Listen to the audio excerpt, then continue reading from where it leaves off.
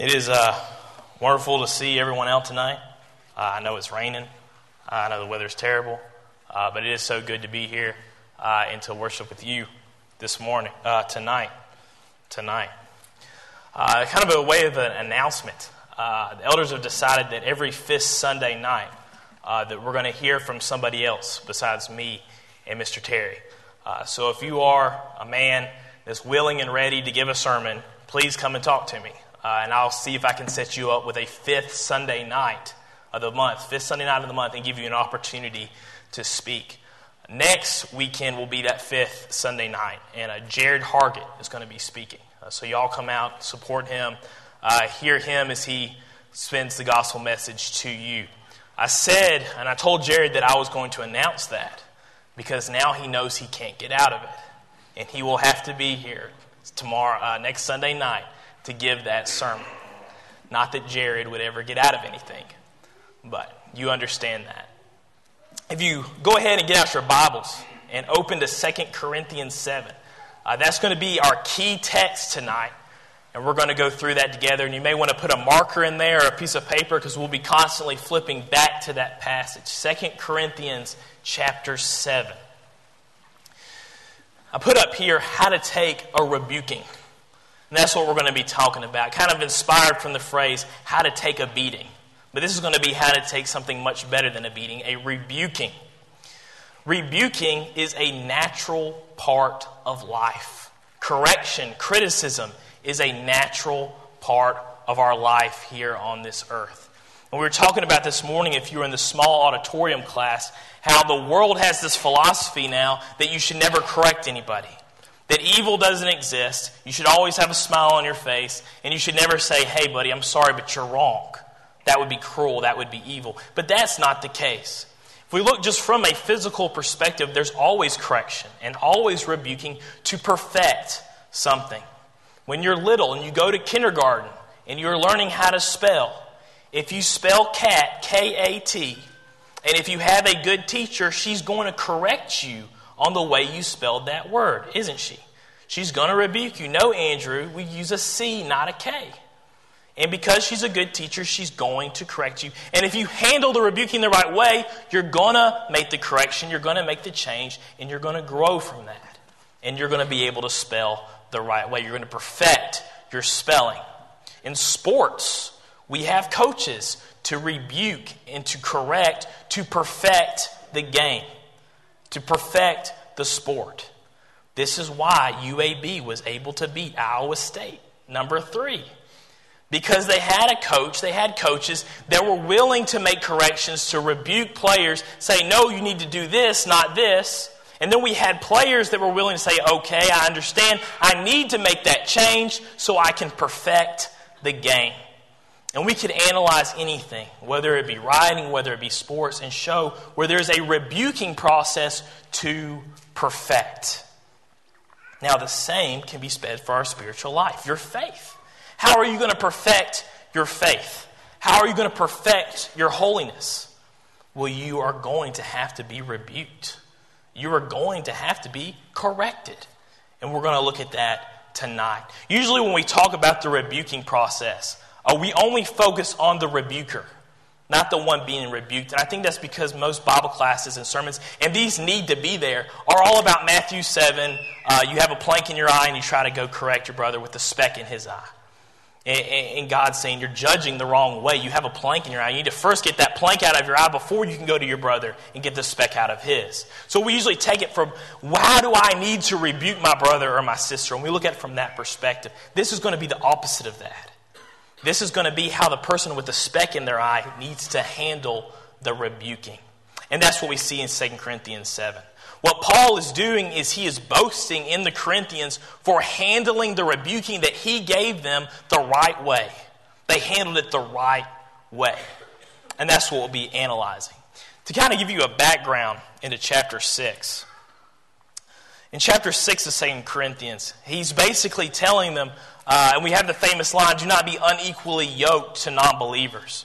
And what he was asking them to do is to stop connecting yourself with these false teachers. They're going to pull you away without allowing me to rebuttal. You're connecting yourself to these men that are false teachers. They're just going to pull you away, and you're completely ignoring me. Allow me to be in there and part of that to pull you back to the truth that is Christ. And at the end of chapter 6, he quotes the promise. This is what I need to be in 2 Corinthians, not 1 Corinthians. It's funny when you're looking down and none of the verses are right. 2 Corinthians 6 at the end, Paul gives the promise. This is what the promise is that God has given to all of his people. Verse 16, and what agreement has the temple of God with idols? For you are the temple of the living God. As God has said, I will dwell in them and walk among them. I will be their God, and they shall be my people. Therefore come out from among them and be separate, says the Lord. Do not touch what is unclean, and I will receive you. I will be a father to you, and you shall be my sons and daughters, says the Lord Almighty.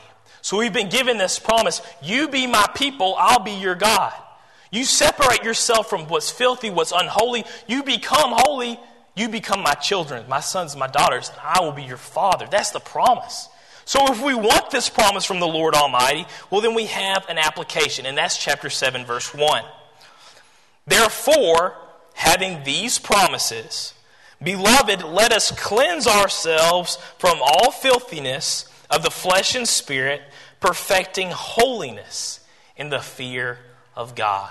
So we talked about perfecting spelling. We talked about perfecting sports. What is Paul talking about? He's talking about perfecting holiness. Paul's mission in his life is he wants everyone to be a child of God. And if he sees someone leaving the fold of God, not acting like a child of God should act, he's going to say something. He's going to rebuke them. And this is what he did to the Corinthians. Before we go any more into this chapter, I want to make some very basic observations about rebuking, what we know beforehand before we would read chapter 7. We want to perfect holiness. We know we're going to be rebuked, we're going to be corrected, so we can be part of this perfecting process. We understand that none of us are already perfect. This is a very common misconception because our pride takes over and we believe we're perfect. None of us are perfect. We've been given two powerful examples about how none of us are perfect. Peter and Paul were not perfect. Paul was not perfect. Philippians 3:12. That's when he says, not that I've already attained or I'm already perfected, but I press on, that I may hold for which of Christ Jesus has laid hold of me. Paul recognizes here, I'm not perfect. I have things I need to work on, but I press on because it's my goal. We know Peter was not perfect. Matthew 16:23, this is where Jesus rebukes Peter. If you remember what happens there, Jesus prophesies his death, and Peter feels like he needs to rebuke Jesus. And he pulls him aside to try to tell Jesus, basically, how to do his job, right? And he goes and he brings him, he says, Jesus, you don't need to be saying these things. And what does Jesus reply in Matthew 16:23? It says, but he turned and he said to Peter, get behind me, Satan. You are an offense to me, for you are not mindful of the things of God, but the things of men. Here Peter, not perfect, being rebuked by Jesus. Both of these men were rebuked by Jesus. Paul on the road to Damascus was rebuked by Jesus.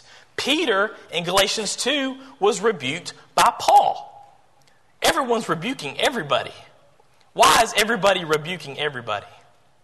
Because we are all trying to attain perfection. We're trying to perfect our holiness, and the way we're going to do that is by correcting each other. If I see my brother wandering over here, I'm going to say, you need to get back. If you see me wandering over here, you need to say, get back. So we understand none of us are perfect. We all need to be rebuked. So logically, the next point would be, you will be rebuked. Everyone in this room has been rebuked before. If you have never been rebuked before, the reason why is because your brethren don't know you well enough to rebuke you. So then let me publicly rebuke you. You need to get to know your brethren better. Because that's how you're going to perfect your holiness, is you're going to have someone to watch your back and correct you. Just like Peter had Paul. Just like Peter and Paul both had Jesus. You need this process. I have been rebuked. And what's funny, I feel like, and maybe a lot of you can agree with me, is that I remember more clearly the times I've been rebuked than the times I've ever rebuked. Those times stay with me a lot more. I've been corrected a lot. Not even when I was young, but even today, I still am rebuked and corrected. Sometimes I feel like it's constantly. I get off this pulpit, I start walking down there. If you see Benny Williams walking up to me with his Bible up like this, you know what's about to happen. I'm rebuked. I'm corrected. And I'm sure Mr. Benny would say someone follows him around with a Bible, correcting Mr. Benny as we go. This is just what's to be expected. So if you're rebuked, don't be shocked. Don't be shocked at all. It's going to happen because none of us are perfect. So that these two things are true, open your heart. Open your heart to those that will rebuke you in the fear of God. And that's what Paul's telling the Corinthians here. We just read 7:1. Now let's read 7:2. Verse 2, open your hearts to us. We have wronged no one. We have corrupted no one. We have cheated no one. I do not say this to condemn you, for I have said before that you are in our hearts, to die together and to live together. Great is my boldness of speech towards you. Great is my boasting on your behalf. I am filled with comfort. I am exceedingly joyful in our tribulation. We're going to explain more of what he's talking about being comforted by them. But Paul's saying, open your hearts to us. We're not here to hurt you. We're not here because we want to harm you. We're here because we want to help perfect your holiness. And that's why I've rebuked you. That's why we rebuke each other. So open your hearts to these people. Don't close yourself off. When you close yourself off from rebuking, you're not going to be perfected. You're not going to grow. You're not going to get any better because you closed yourself off from those that fear God. And that's a dangerous place to be. And that's a place that some of these Corinthians were in. They had tried to cut Paul off. And what happens when you cut someone like Paul off from your life? You're not going to be perfected. You're not going to grow. Because you cut off one of the people that is willing to help you. So what he's going to say is he's going to perfect their holiness through the rebuking. But what they're going to develop is godly sorrow because of the rebuking. And let me explain more of what's going on in chapter 7. He explains here in verse 5, for indeed when we have came to Macedonia, our bodies had no rest, but we were troubled on every side. Outside were conflicts, inside were fears. Nevertheless, God, who comforts the downcast, comfort us by the coming of Titus.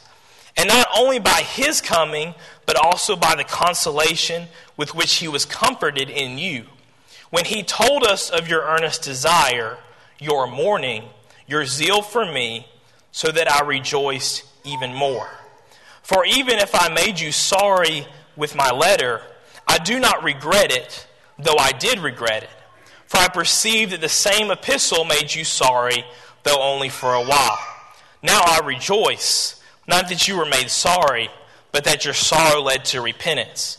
For that you were made sorry in a godly manner, that you might suffer loss from us in nothing. Let me paint the story of what's going on with Paul. He says before he came to Macedonia, he was troubled, and he was in despair. And we can go back to Acts 20 and we can see what was playing out in the story of Paul. Paul was in Ephesus. And in Ephesus, when he was there teaching, that's the last time that everything just blew up. All these people were trying to kill Paul. There was this angry mob. But Paul is able to escape, and Paul goes to Macedonia. Now, beforehand, Paul writes them a letter. He says, I write a letter that I regretted at the time, but I don't regret it now. Now, we understand that this letter must have been a letter of rebuke, of correction. That's what he regretted. But because of the way he handled it, he doesn't regret it anymore. Now, most of us would read this and assume, 1 Corinthians.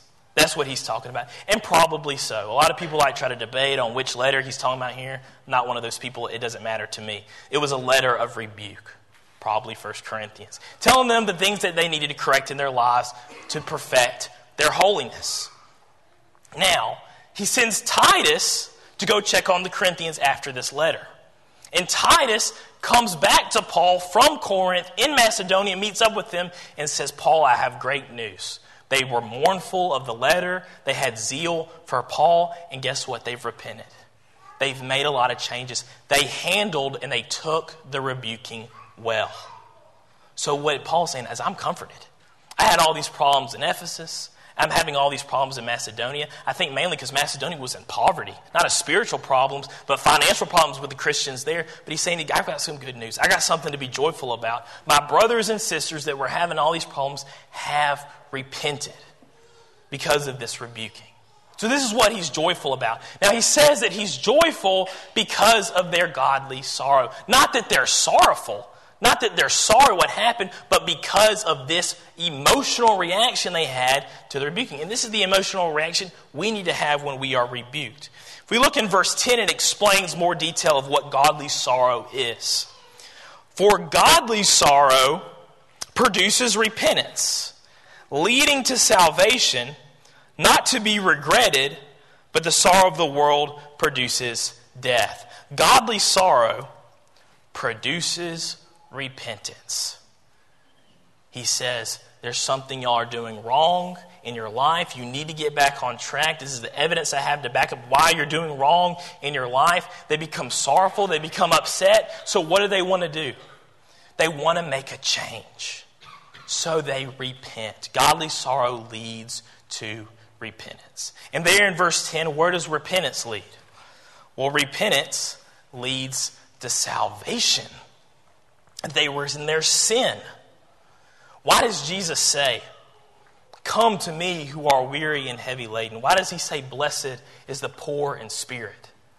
Because those of us that have godly sorrow for the things that we're doing in our lives, those of us that are remorseful and actually care, man, I'm not where I need to be, we are the ones that seek after salvation. We are the ones that will seek after Jesus. So if you become godly sorrowful, you'll want to make a change and you'll go after Christ, the one who can give you salvation. And then maybe you're in a situation, what we kind of talked about in Revelation last week. You can be somebody that has their name blotted out of the book of life. That you've just left God so far that he's had to take your name out of his book. Well, what can you do? You can become sorrowful about it if someone corrects you, or even if you correct yourself in that case. Repent of your sins and come back to God, again having salvation in Christ. This is why we have godly sorrow. He says in verse 10 as well that it's not to be regretted. This isn't something that you need to be so upset about after the fact because you handled it the right way. I'm going to make this point later on, but rebuking is not fun. No one enjoys being rebuked. No one truly, really enjoys rebuking. As he says here, and if we read 1 Corinthians, Paul wrote that letter with tears. And he says there, at the time, I regretted it. I felt bad when I was having to tell you. When you have to rebuke a brother or a sister, it's nerve-wracking, it's hard, it's scary. It's not something we enjoy doing. You have to approach me and say, Andrew, I think you lied about something. And I'm trying to make sure that this is okay, that this is straight, what's going on. That takes a lot of courage, and it's a scary thought. Now, if I get approached by that and it's something that I did do, I would be upset. For one, I got caught. That in itself makes us upset. But hopefully we open up and we realize, I've sinned. That's what should really make me upset. It's not a fun process. But if you handle it the right way, it can lead to repentance and it can lead to salvation. Therefore, it's not something to be regretted. You know what? I was in sin. That's upsetting that happened. But guess what? My brother came and found me and he pulled me out of it. That's something not to regret at all. And this is why godly sorrow is not to be regretted. Let's look in verse 11, continuing on. I've been reading Paul, and me and Nolan and Hayden have been going over this book together. And something we keep on bringing out is that we feel like when Paul gets excited about something, he gets very poetic. And I think that's what you see here in verse 11. Because he's extremely joyful that they handled this the right way. For observe this very thing, that you sorrowed in a godly manner. What diligence is produced in you. What clearing of yourselves, what indignation, what fear, what vehement desire, what zeal, what vindication. In all things you have proved yourselves to be clear in this matter. What zeal, what vindication. Wow, guys. And that's what he's saying. You received this, you became emotional about it, but then you turned that emotion into energy to diligently clear your name. Everybody stop what you're doing. We've been rebuked by Paul. We need to make a change. Let's go out and let's go make that change. And so what it is Paul's comforted by this. You have produced diligence to clear yourself. Oh, I've caused this sin. I've caused this wrong. I want to make sure that I've cleared myself. I want to make sure that I pay back everything that I need to do to make sure that we're okay. That I'm okay, number one, with God. That I'm reconciled to Him. That I'm also reconciled to anyone I may have harmed in my sin. That emotion will push you to do that. And he goes into this next thought. It comforts and encourages others. When you see someone who's godly sorrowful for something they did and do the right thing, repent and come back to salvation, it encourages others. It encouraged Paul. Verse 13, Titus had come back and he had been encouraged because of their outcome, because of what they did. Therefore we have been comforted in your comfort. And we rejoice exceedingly more for the joy of Titus because his spirit has been refreshed by you all. Let's also backtrack to verse 7. And not only by his coming, but also by the consolation in which he was comforted in you, when he told us of your earnest desire, your mourning, your zeal for me, so that I rejoiced even more. That Titus was encouraged because he saw a group of people repent. Repentance is not easy.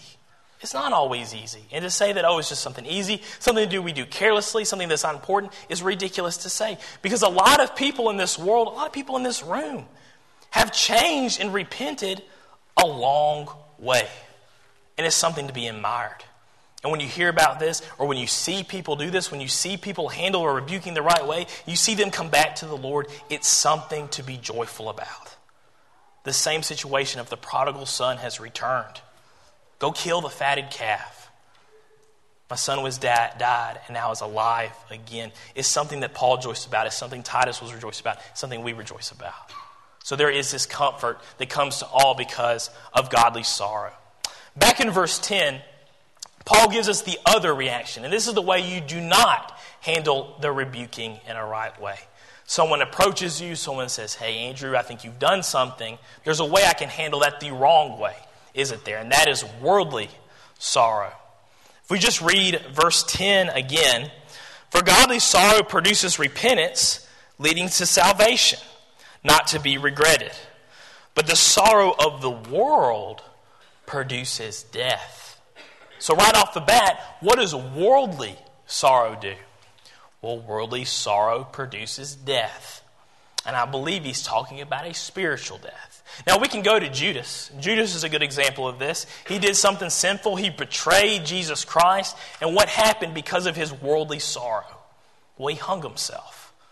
Instead of repenting, instead of trying to reconcile himself with Christ when Christ came back to life, instead he decided to kill himself. Now, in that situation, worldly sorrow produced death. But even more scary, even more important so, it produces spiritual death. If you handle it the wrong way, if you become so sorrowful in a worldly sense, it means you do not produce what's supposed to be produced. You don't reproduce repentance. You don't reproduce salvation because you've been worldly sorrowful. This is a sorrow that's not acting. It's a sorrow, I think, that's just being sad. Oh, someone has come up to me. Someone has said something to me. It hurt my feelings. But then never do anything about it. That's worldly sorrow. You're just sad. You're just upset that you got caught. That is not the way to handle a rebuking because nothing good is going to come out of it. Nothing at all. It produces death, but worldly sorrow is a prolonged sorrow. There's no end to worldly sorrow. Verse 8, for even if I made you sorry for my letter, I do not regret it, though I did regret it. For I perceive that the same epistle made you sorry, though only for a little while. The purpose of the rebuking, the purpose of the godly sorrow, it's only going to last a little while. You're going to be upset, it's going to hurt, it's going to sting a little bit, but you're going to repent, you're going to be led to salvation, you're not going to regret it anymore because you've been saved, because you've repented. Worldly sorrow doesn't do that, so what does it do? It doesn't last for a little while, does it? It goes on, and it goes on, and it goes on, and it goes on, and you never have an ending point to that sorrow. You're just upset that so-and-so said so-and-so to you. And that's a pitiful place to be for a Christian. And we know Christians that are still upset because 8 years ago someone came and tried to correct them. Still. And maybe it'd be 8 years, maybe it'd even be 50 years. That's a very silly way to act. Because there comes a time, if you're going to handle sorrow the correct way, is to get up, weaken. Strengthen your weakened knees, walk straight. There becomes a time to basically, and I'm trying to be nice when I say this, but to get over it. Let's turn to 2 Samuel 12. 2 Samuel 12. And I think this is a great Old Testament analogy of what we're talking about. David sinned, and David messed up bad, real bad. He killed Uriah, Bathsheba's wife, so he could have her. And Bathsheba became pregnant with a child, and David's in this huge mess. And David tries to make it all a secret. He tries to cover it up. But we have in 2 Samuel 12 is Nathan, really God speaking through Nathan, comes and rebukes David for what he's done. And he goes and he tells David about this parable about a sheep. And he says a rich man had a lot of sheep. A poor man had one sheep that he loved. And when a traveler comes in town, instead of the rich man killing one of his own sheep for the traveler, he goes and steals the poor man's sheep so he can give that to the traveler. Of course, David gets all mad. David said, "Tell me who did this. I'm going to go kill him." And Nathan says, "David, that was you. You did that." And David, being a man after God's own heart, acts godly sorrowful. He acts exactly what he falls apart. He can't believe that he's done this. He becomes extremely upset. And then God just starts letting him have it. And you keep on reading there in the chapter 12. God said, "I would have given you everything. I would have given you everything, but you threw it all away." God is extremely upset with David. And he says, the sword's never going to leave your house from here on out. And finally, David goes, "I've sinned. I've done it. It was me. I was sorry. What do I need to do?" And Nathan tells him there in verse 13 that God has put away David's sin. So David has been atoned for the sins that he's committed. However, God is still going to take that child. That is David's fault that child exists. That child really should have belonged to Uriah. God says, "I'm going to take that child because of what you've done," even though he's still forgiven him up to this point. So you see David extremely sorrowful because of what he's done in the next couple of passages. Verse 15, Nathan leaves, and then it says, "And the Lord struck the child that Uriah's wife bore to David, and it became ill. David therefore pleaded with God for the child, and David fasted and went in and lay all night on the ground.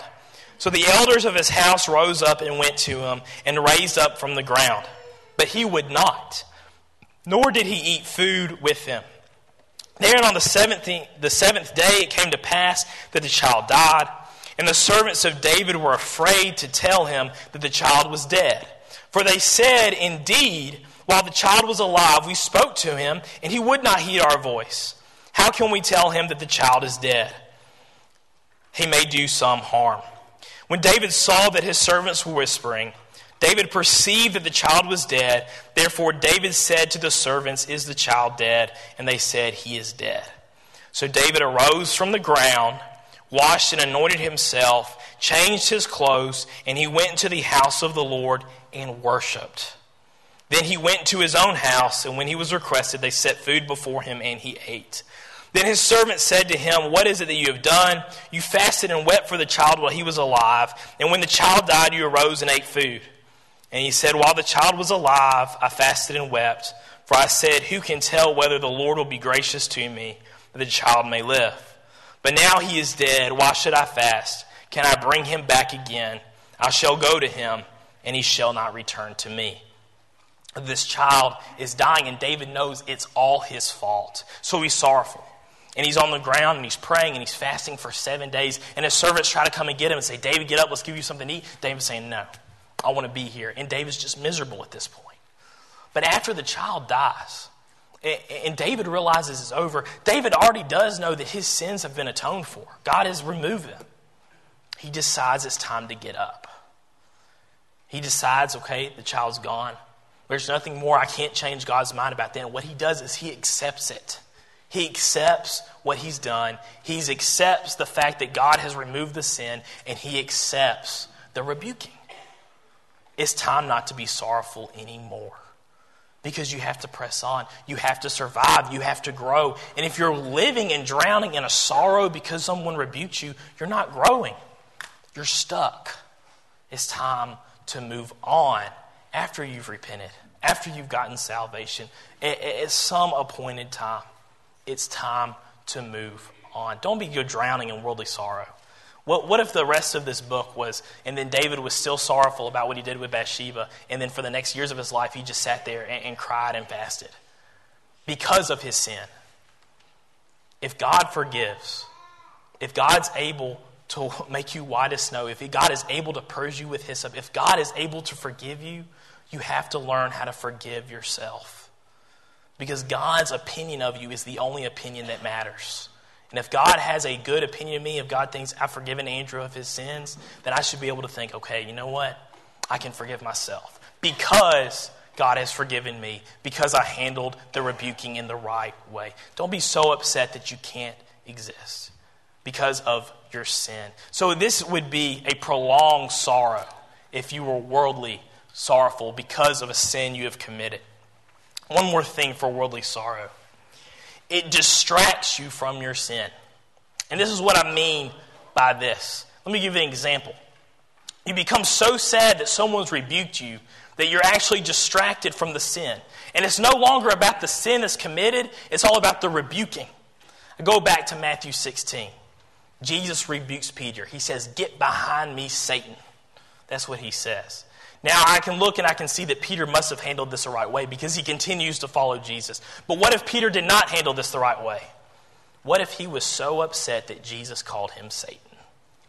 Goes over to his brother Andrew. Andrew, Jesus called me Satan. Go tell everybody. Guess what just happened? Jesus called me Satan. And goes on and tells everybody, and eventually just stops following Jesus because Jesus rebuked him. Where would Peter end up? Well, he definitely wouldn't be apostle. And he probably wouldn't be a Christian because he would become so drowned by his sorrow. And by that point, it's not about that Peter rebuked Jesus anymore. That's the sin. That's not what it's about anymore. It's about the rebuking that Jesus gave Peter. And we'll do that. Someone rebukes me, instead of thinking, okay, this is about the sin, this is what needs to be the focus, this is what I need to repent of, I'm so consumed with the thoughts about the actual rebuking that I forget about it.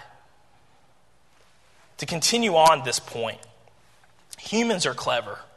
And when someone tries to correct us about anything, and instead of just accepting the correction, we try to distract. We try to get away. And I just want to give you kind of some examples of that. There's no phrase to describe this, but we do see it happening. When the men in Corinth were being rebuked, they tried to attack Paul the way he looked to distract everybody from the things that were actually going on. So Paul says, you have divisions among you. You need to correct that. Well, they said, well, look at Paul. He's a bad speaker. Well, look at Paul. Look at all the scars on the body. Look how weak he is. They're trying to distract from the point, right? So to kind of give us on this idea, we call this a red herring. Okay, and it's a literary term. And I call this whole thing red and rebuking because it's an easy way to remember it. I learned what a red herring was because of watch Scooby-Doo. Scooby-Doo, you'd always have a bad guy that you thought was the bad guy. You watch the whole show for 25 minutes. That guy's the bad guy. But in reality, that guy was just the red herring. He was supposed to distract you from the real bad guy. So he is the red herring. Here's a definition. It's something that misleads or distracts from a relevant or an important issue. It's supposed to distract you from the sin. It's the red herring. Also, we call it McCarthyism, the Red Scare. Some of you lived through this. But there was a time that Americans were so afraid of communism that they used this too as a red herring called the Red Scare. Joseph McCarthy was a senator of Wisconsin. And in the 50s, if anyone got on Joseph McCarthy's bad side, he would call you communist. You're communist. You'd be talking about something like environmental protection. Oh, well, you're communist. You try to attack McCarthy. You're calling everybody communist. Well, he'd call you communist. You see how ridiculous all that is. It's, again, a red herring. It's a red scare. It's McCarthyism. The practice of making unfair allegations in order to restrict criticism. I don't want you to criticize me, so I'm going to call you communist. And I've heard from older generations that this actually did affect faithful churches. That someone would be upset with an elder, so they would call them communist. That's how ridiculous this goes. So it's red in rebuking. They're red herrings. It's like a red scare. These are some things that we accuse our brethren of instead of just accepting the rebuking. So instead of just saying, I'm sorry, you're right, please help me get right back with God, instead I'm going to accuse you of things to distract you. So my sin is not the focus of what's going on. I can accuse you of unfair judgment. Andrew, I thought you lied. Andrew, did you lie? And I can say, well, why are you judging me? I can accuse someone of unfair judgment as a red herring, to get you away from my sin. Because it's not about the sin anymore. It's about, are you judging me or not? And I think we've talked an awful lot about judgment. I don't want to have to read passages. You know you can judge people by their fruits. And of all of this, if you can't judge people by their fruits, there would be no rebuking process. There would be no way to perfect your holiness. So this would be a red scare in rebuking. This would be a red herring. Also, gossip. This may be chief of all of these. Someone comes and rebukes me. Andrew, I heard you lied. Maybe, Andrew, I heard you were drunk. Something like that. Well, instead of saying, I was or I wasn't, I just accuse you of gossiping.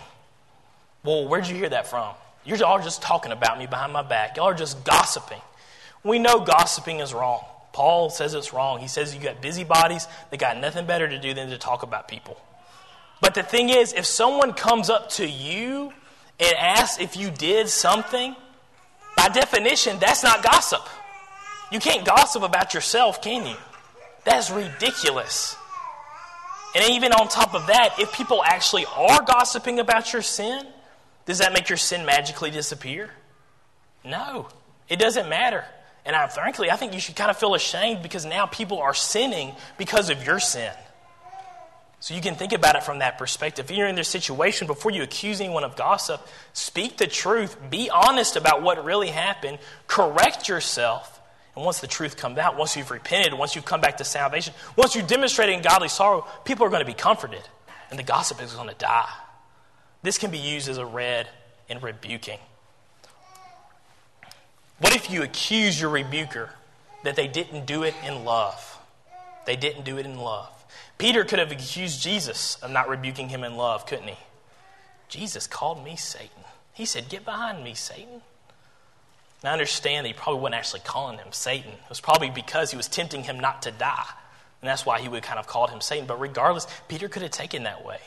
Next thing you know, you got Peter saying that the Son of God didn't love him. If we look at it from that perspective, on that context, that would be very silly. But this is what we do to our brethren. Well, they just didn't love me. We know from Proverbs 27. Proverbs 27:5 says, open rebuke is better than love carefully concealed. Open rebuke is better than love concealed. What does that mean? That means if someone comes and is willing to openly rebuke you, they're actually showing you more love than when they keep it to themselves. Keeping love to themselves. Because no one is going to have the courage or the zeal or the willingness to correct someone unless they want you to have salvation. Look, I want you to have salvation. I want you to correct this. I want us to both share in Christ. I both want us to go to heaven together. That's why I'm correcting you. If I didn't love you, I wouldn't say anything at all. I just want to condemn you to hell, wouldn't I? So that's a silly way to look at it. If someone actually does correct you in hate, that actually does happen, does that magically erase your sin? No. It doesn't matter the way you were rebuked. You're still in sin if you actually had sinned. One more of these different red scares or red herrings. The one who rebuked has a plank in his eye. Someone comes and rebukes me and they have a plank in their eye. Now I could just accuse them of this to cause a red herring and to distract the sin in my life to try to push it on them. Or it could actually be true that someone with a plank in their eye tries to correct your speck. Let's actually read this in Matthew 7. We keep on talking about it, but we should actually just go ahead and read it. Matthew 7, verse 1. Jesus, of course, speaking here, judge not that you be judged, that you be not judged. For with what judgment you judge, you will be judged. For with whatever measure you use, it will be measured back to you. And why do you look at your speck in your brother's eye, but do not consider the plank in your own eye? Or how can you say to your brother, let me remove the speck from your eye, and look, a plank is in your own eye? Hypocrite! First remove the plank from your own eye, and then you will see clearly to remove the speck from your brother's eye. So, if someone approaches you, says that you've sinned, tries to rebuke you, and they have a plank sticking out of their eye, and you actually do have a speck in your eye, and they say you have a speck in your eye, just because that person has a plank in their eye, does that make your speck magically go away? It's still there.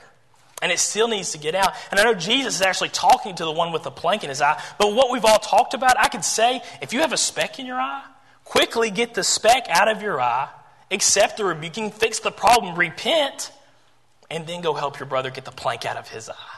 So you can do it backwards there. And it's absolutely fine. And what it becomes here in this situation is a pride problem. And all of this stuff really goes back to pride.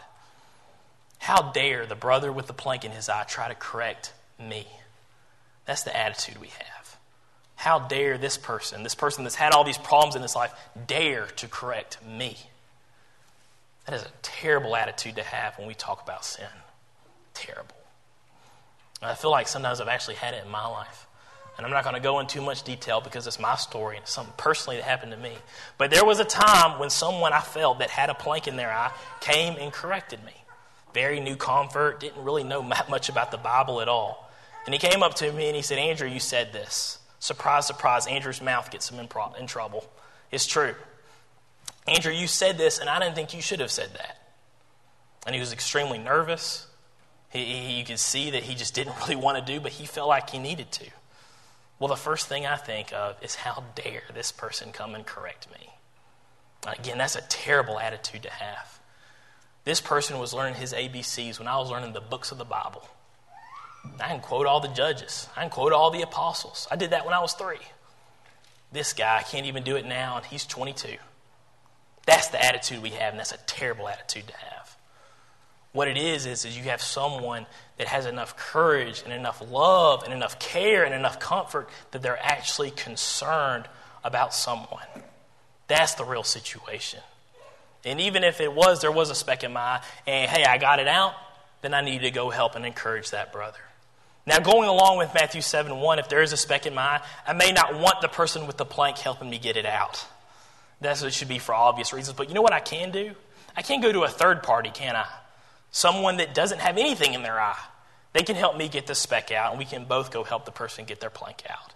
Because this isn't about hurting people, even though sometimes it doesn't hurt. This isn't about pride. This isn't about being selfish. This is about perfecting our holiness. This is about growing closer to Christ. Let's close with this proverb. He who corrects a scoffer gets shame for himself, and he who rebukes a wicked man only harms himself. Do not correct a scoffer, lest he hate you. Rebuke a wise man, and he will love you. Give instruction to a wise man, and he will be still wiser. Teach a just man, and he will increase his learning. If someone comes and rebukes you, and you love them in return, that means you're a wise man. If someone comes and rebukes you, and you make the correction, you repent, you have the godly sorrow, all the stuff we've been talking about, that means that you're going to increase in learning. That means you're going to become stronger, and you're going to perfect your holiness. One reason, and people sometimes get annoyed, that we are constantly correcting people, we are constantly rebuking people, we are constantly calling out evil, is because we want people to come to Christ. That's the whole reason. The reason why we give the invitation after every sermon, the reason why we always talk about it, the reason why Mr. Terry explained, have you been called yet, all this morning, is because we are trying to get people to come to Christ. And I think that's because those of us that have tasted salvation understand that it is so sweet that everyone should try it. Everyone should share in it. Anyone who is willing to accept the salvation in Christ. If you'd like to be baptized tonight, we will do that. If you want to study, and you want to study tonight, we will do that with you if it means you coming to salvation. If you'd like to, please come.